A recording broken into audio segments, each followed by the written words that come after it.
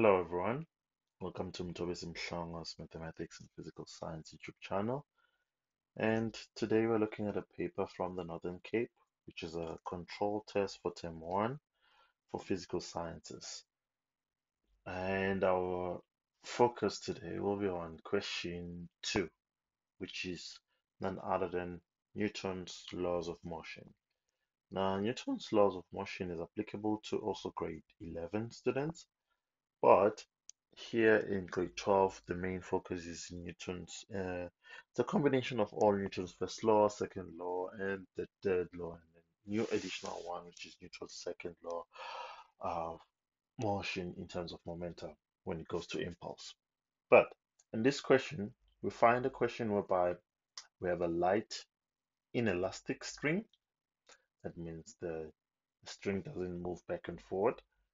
That is connected to two wooden blocks of masses 1.5 kilograms and 2 kilograms respectively. And if a force of 8.25 newtons is applied on the 2 kilogram block, as shown above, the block moves towards the right at constant velocity on a rough surface.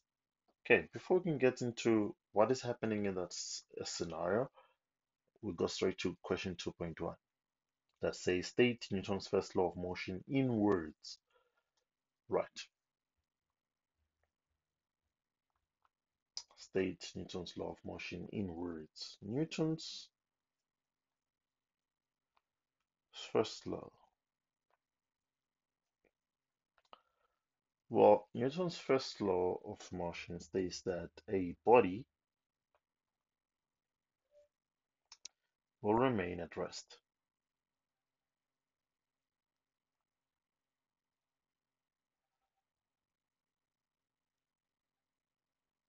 Or will remain in its motion at constant velocity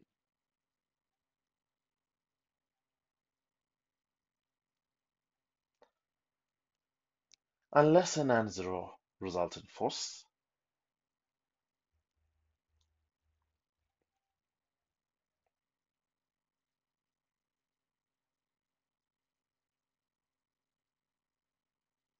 it's a non-zero resultant or net force acts on it. That means the body will remain wherever it is unless someone comes and applies a force or there isn't a change in force, basically. All right, we go back to check what do they want in 2.2. So now 2.2, they want a free body diagram for the 2 kilogram box. All right, we'll have the 2 kilogram box and we draw all the forces related to it. 2.2. So start by a dot for the free body and then our famous normal force that is perpendicular to the surface and gravitational force, and then there is a force of 8.25 newtons acting at 20 degrees from the surface, and then there is a rope that causes tension. And we can go back to the question here. They mentioned that there is a constant velocity. I mean, the block is moving, the blocks are moving at constant velocity on a rough surface. Now, it's not smooth, therefore, if it's rough, then it means it has frictional force. And since it's moving, that is called kinetic friction. And the marks say that you get 1, 2, 3, 4, 5 for a free body diagram. Right. 2.3. Calculate the magnitude of the normal force acting on the 2 kilogram block. The magnitude of the normal force. Right. Now that's 2.3.1. Before calculations, you need to redraw because we have a diagonal force acting at 8.2, I mean, with a magnitude of 8.2 newtons acting at 20 degrees. So we have to redraw our free body diagram to include the components since we have an angle there. So that's Fg, and then that'll be the tension, that'll be Fk, and then that'll be the force which is acting at 20 degrees. It's X or horizontal component and it's Y component. How will that help us? So that we can see, we're looking for the question 2.0.1 says the magnitude of the normal force. So we're now focused on only the forces acting here in the y-axis. So therefore, we'll start by saying this F net equals ma. They mention constant velocity. Therefore, our acceleration is equals to 0, and therefore F net is equals to 0.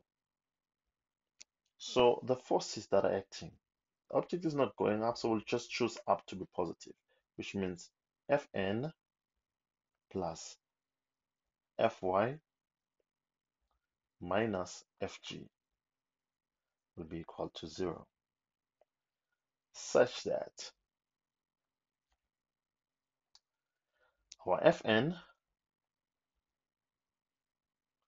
plus Fy will be the force 8.25 multiplied by sine of the angle 20,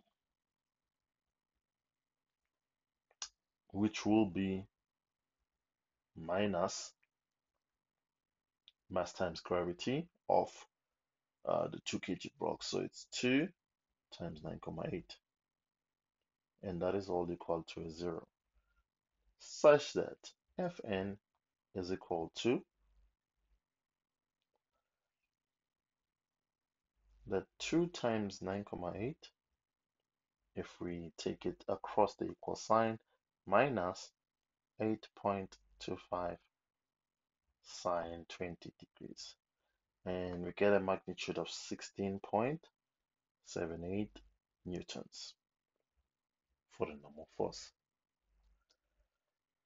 Lastly, 2.32, calculate the coefficient of the kinetic friction between the blocks and the rough surface. So both of the blocks are feeling the same kinetic friction because they're in the same surface. So in 2.32, we'll have to do a calculation for 2 kg block first, of which we know all the forces acting on it, which are here above. So now we have all the components. It's Fx to the right, tension to the left, and Fk to the left. Now Fx will be the positive one, tension and Fk will be the negative ones when we do our Newton's second law by saying F net is equals to mass times acceleration, and our F net will be equals to a 0 because there is constant velocity, and therefore this will be Fx plus a negative tension plus a negative kinetic friction, which is equals to a 0. We are having tension here, but we are not asked to calculate tension, so we might single out the tension because the tension is the same, so that we have Fx minus Fk is equals to tension. Right. If we can check, our Fx is a component of 8.25 newtons multiplied by cos of 20 degrees minus Fk, which is given by mu k times the normal force. We just calculated the normal force, right? But this all equals to tension. We just calculated the normal force in the previous question and we found that, okay, when we multiply 8.25 with cos of 20, we get 7.75 minus the normal force we calculated was a 16.78 multiplied by mu k will be equal to tension. So we have two unknowns there and we cannot go any further. So let's have a look at the 1.5 kilogram block. With the 1.5 kilogram block, first thing first, normal force, we have to draw a free body diagram. Fg, it is experiencing kinetic friction and a tension going to the right. So if we take direction to the right to be positive, our F net is equals to ma, and acceleration is 0, therefore F net is 0, such that tension here will be positive minus Fk, which is equals to 0, in such a way that our tension will be equal to the Fk. But Fk here is governed by mu Kn, and Fn for the 1.5 kilogram block, Fn is equals to Fg. Now Fg is equals to mass times gravity, which is equals to 1.5 times 9.8. And when we multiply that, we get a 14.7 newtons. So that our tension will be mu k multiplied by 14.7. We have two tensions today. We have this first one, so we'll name it equation 1. And the second one, such that equation 1 is equals to equation 2. And therefore, when we equate those two, we get the first equation is 7.75 minus 16.78 mu k. So 7.75 minus 16.78 mu k is equals to 14.7 mu k.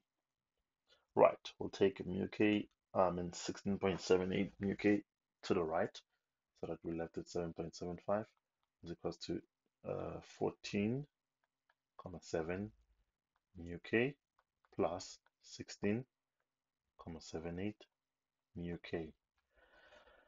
Then when we sum this up, we get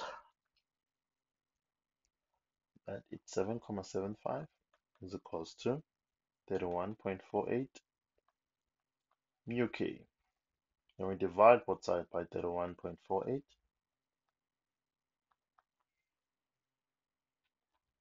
Then we get that mu k will be equal to, let's check calculator, that's 0.25. 0.25. And that's it for this video. Thank you for watching, and please like, share, and subscribe.